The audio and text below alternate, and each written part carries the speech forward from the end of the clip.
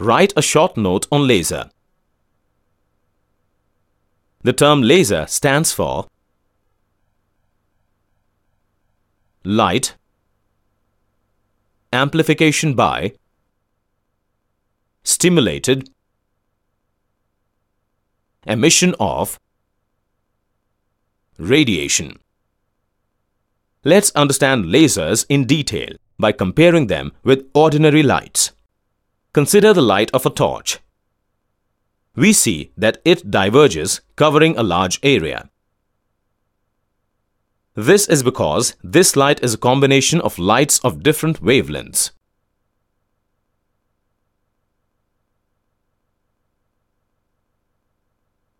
Now let's observe a laser beam. We see that it travels parallelly without much diversion.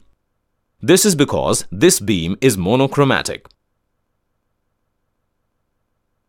That is, it is made up of a single color.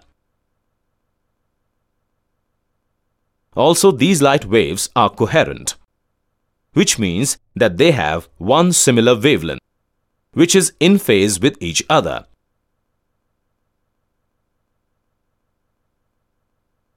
Thus, lasers are devices that produce intense beams of light which are monochromatic and coherent.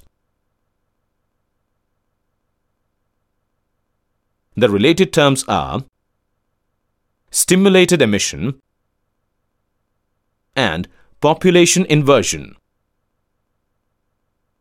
Question. Remember keywords. Related terms are: remember diagram, remember definition,